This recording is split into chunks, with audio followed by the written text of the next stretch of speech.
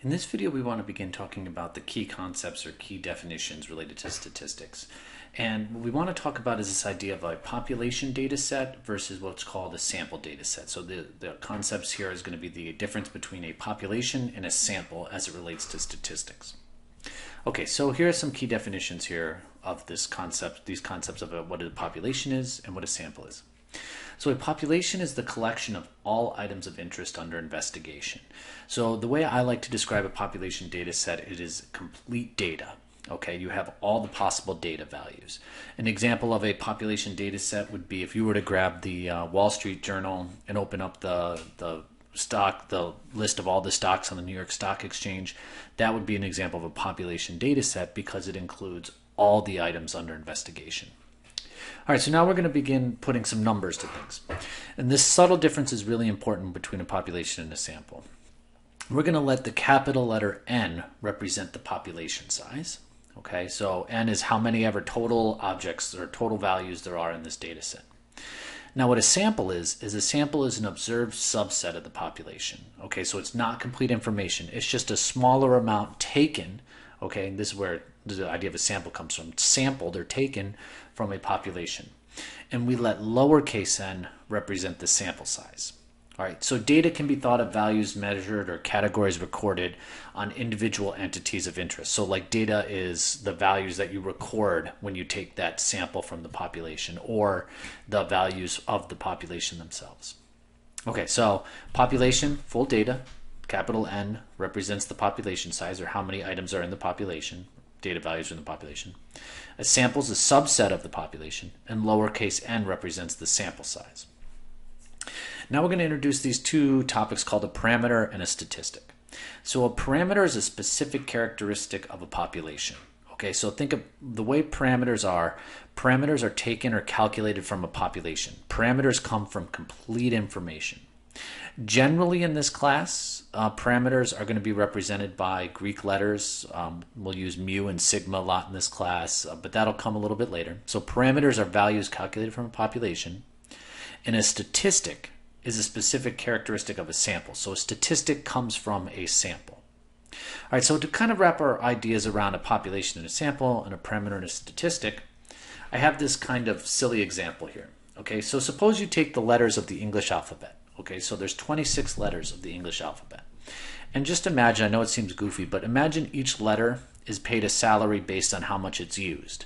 Like A makes a lot of money because you use the letter A a lot. Z doesn't make much money because how often do you say words like zoo or zephyr? Okay?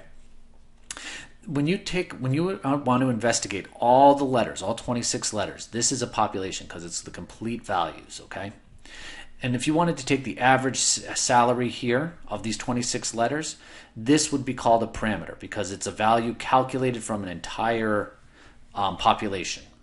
All right. Now, suppose instead you just randomly select a few letters. Okay, this 1, 2, 3, 4, 5, 6, 7, 8, 9 letters right here.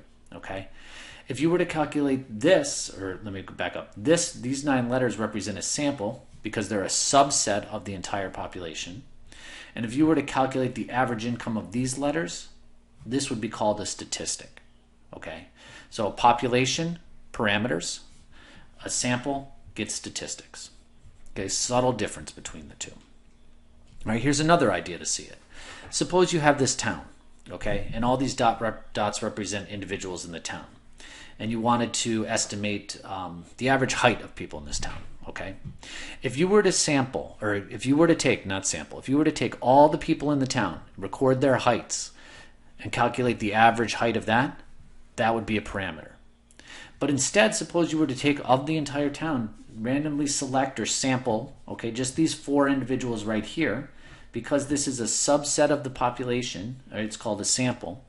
And if you were to take the average height of these individuals here, okay, that would be a statistic. All right, so what are some like real world applications of this idea of a population and a statistic?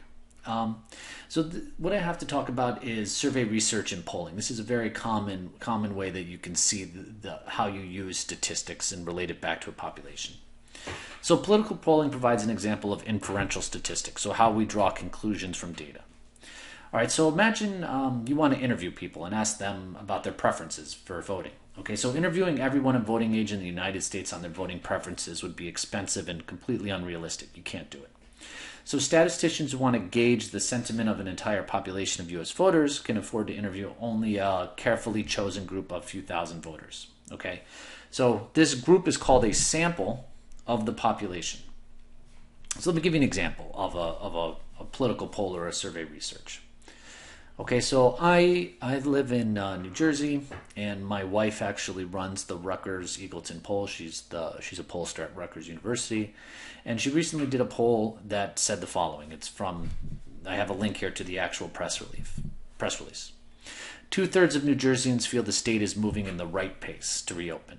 Okay, so now here's my question for you. This is what the headline of the poll says. Was my wife able to call every single person in New Jersey and ask them if they thought New Jersey was moving in the right pace, okay, to reopen? This poll was related to the COVID pandemic, okay, about reopening the state post-pandemic. No, she can't call every person in New Jersey. So if you dig through here, here's what happened. She took a sample. So these results are from a statewide poll of 1,502 adults, okay, contacted by live callers on landline and cell phones from April 22nd to May 2nd. So what my wife did was she took a sample, okay, and the sample size here, the lowercase n, is the 1,502 people she called, okay. This 2/3 is a statistic because she calculated from a sample. And what we're going to do in this class is we're going to use sample information to say something about the entire population. So she took this 1,500 people and she drew a conclusion and extrapolated that and said it about all the people who live in New Jersey. And roughly the population size, N here, is 8,882,000 people who live in New Jersey. So a subtle difference. Okay, we use statistics and samples when it's impossible to collect all the information about a population, or we can't know all the values in a population. And that's what this course is going to be leaning towards or driving towards. Okay, how we use sample information to say something about an entire population, or how we use statistics to estimate the values of parameters.